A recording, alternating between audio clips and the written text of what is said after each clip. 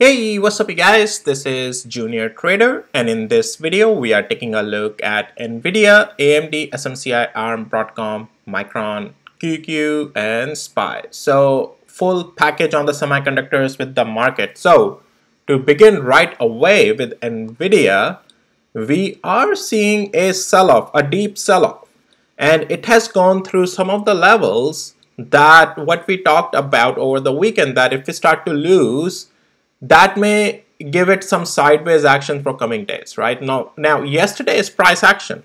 So let's take a little bit of a recap here. Yesterday's price action was a really nice one, above $136. Now, because short sellers were piling up over here, so that was a really counter move to see against the short sellers, that bulls were taking them out and squeezing them. Now, before we go further, I want to also show you the short volume percent, because yesterday we didn't have high short sellers come in, which tells you that short sellers were not coming in.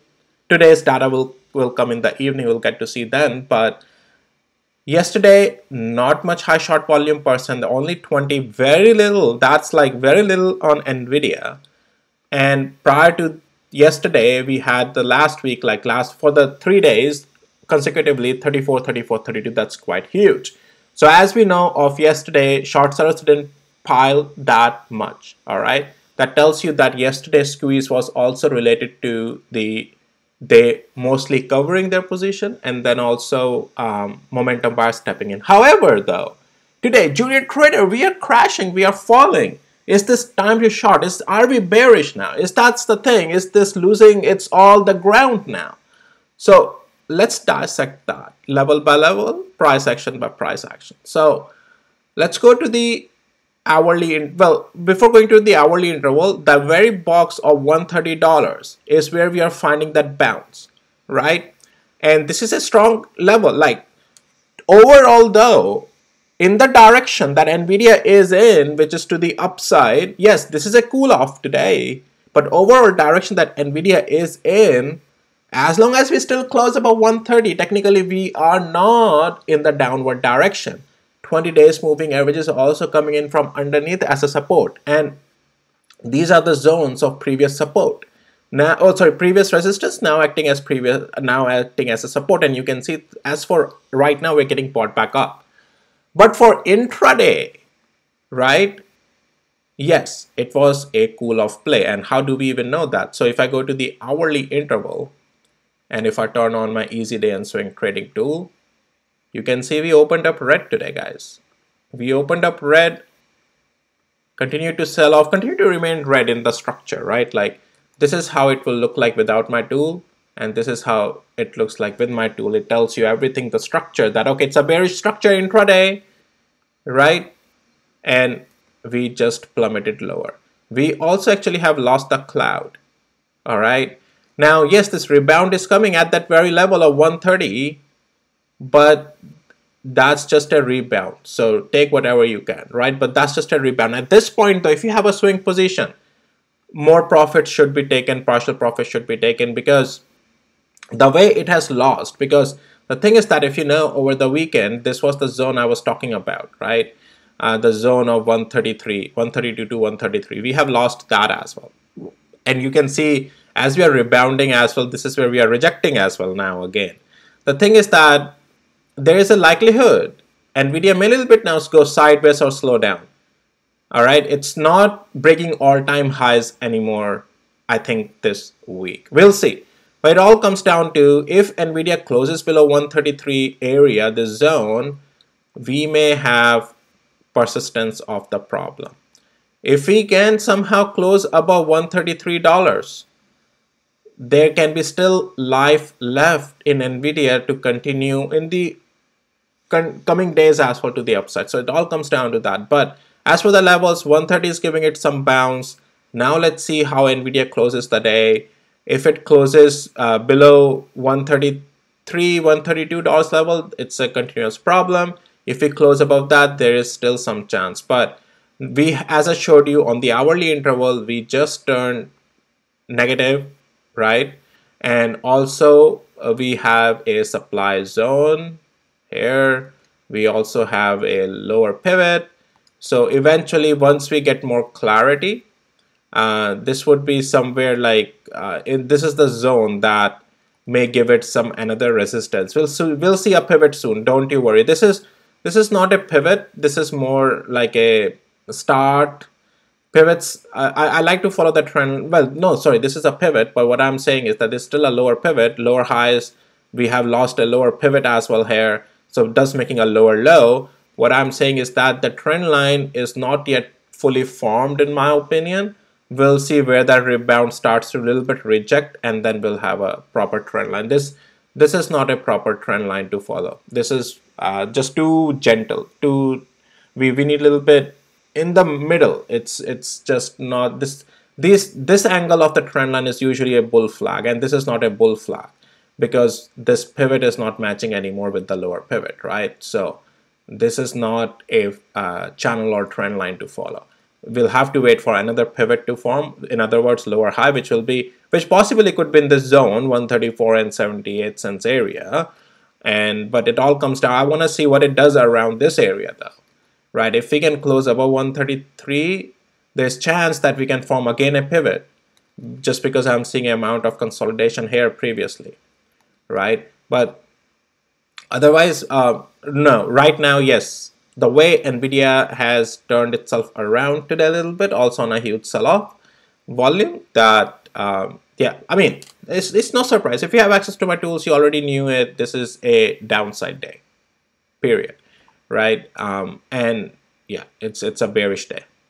All right, now, so that's that on Nvidia for the day. Yeah, so 130 overall direction. Look, yes, if though I'm saying slowness can happen, right? And that's where that sideways action would come in play. But on the swing side, is it confirmed short for the long term? No, no. This area is still holding 130, right? We have 20 days moving average. So now the thing is that yes, it's a tug of war that's going to happen between bulls and the bears. All right, so that's that. All right, let's take a look at AMD. So AMD, no surprise, this is something I was already mentioning. We are slowing down. Let me show you my easy day and swing trading tool. We are already becoming red and cooling off, and then structure is also breaking to the downside.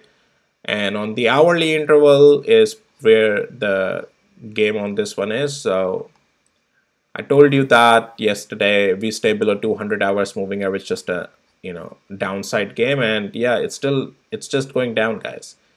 Rebounds are still also a downside game. This is as long as now we stay below 161 and 79 cents, any rebound is just a rebound, that's it. And even we are now below the next level, 159 and 25 cents. It's just bearish right now. SMCI, and SMCI still holding its base down there. It's not that reactive like other stocks today, but it's still getting bought back up down there. I'm telling you, it's still in the bullish structure. All right. And this blue box down here, 43 and 50 cents below that, has to be a stop loss for this bullish play. The next move, the big next move, will be above this $50 range. That will open up the door to $60 almost. So that's that. Yeah. All right. That's SMCI. Let's take a look at ARM, because ARM is selling off as well. Right. Now, it did go to the next level, 163 and 71 cents.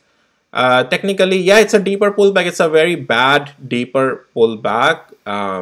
Structure overall, though, is still bullish on this thing. But yes, it's a deeper pullback. You should be sizing in, sizing out position, whatnot. And if you're looking to size in, that's down here with the stop loss on the other side. But do we have that confirmation?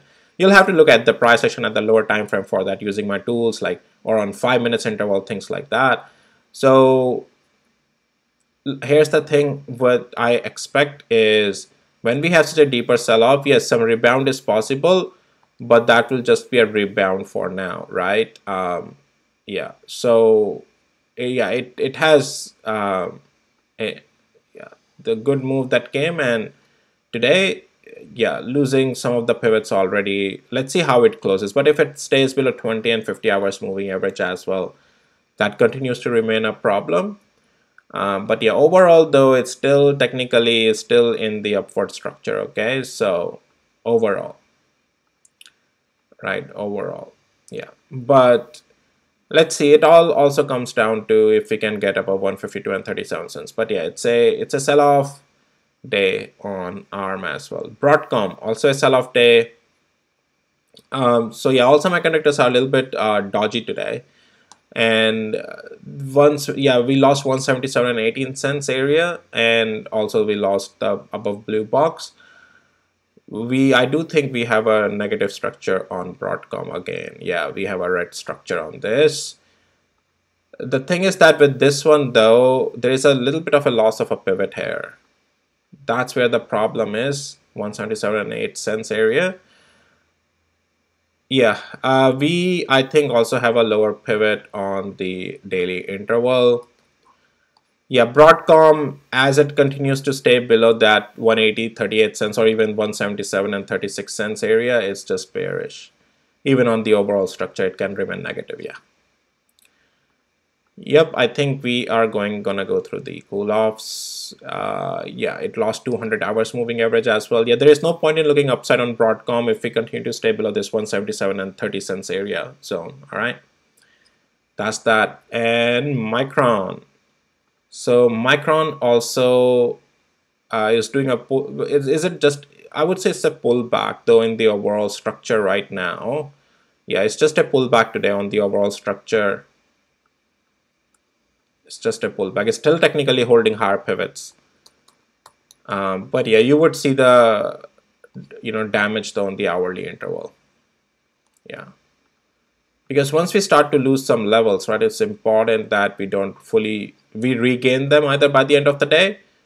If Micron can still close above 104 and 58 cents today for the end of the day, it should be fine, but we'll have to wait if it continues to form uptrend or, yeah, because technically once we start to lose the higher highs, higher lows of the previous ongoing momentum, we have to establish a new momentum. Otherwise, there's a chance we can form lower pivots as well. So if any lower pivot would form, that will be at 106 and 52 cents area with the rebound and then potentially a lower pivot. We'll see.